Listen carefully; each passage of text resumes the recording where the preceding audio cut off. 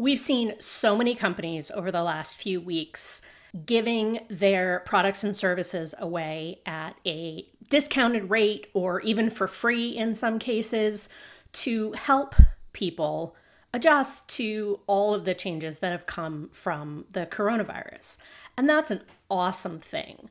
I just want to make sure that someone in those companies is thinking about what happens when you take those discounts away.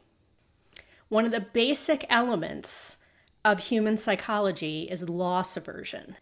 It feels worse to lose something than it does to gain that same thing.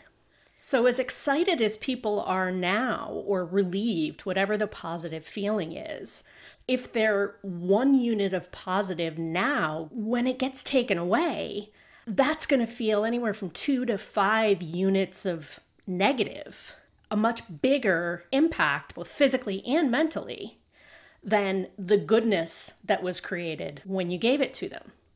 That's not a reason for not doing it. It's just something to think about. How are we going to maybe ease people off features and services that they've gotten used to using? If we are going to try to get them to, stay on using these features, is there something akin to what HubSpot does where you can kind of ramp up gradually to a full price as your company comes back or your business comes back? Whatever it is, it has to feel fair, because fairness is a huge element of a good customer experience. People are not always going to like the decision a company makes.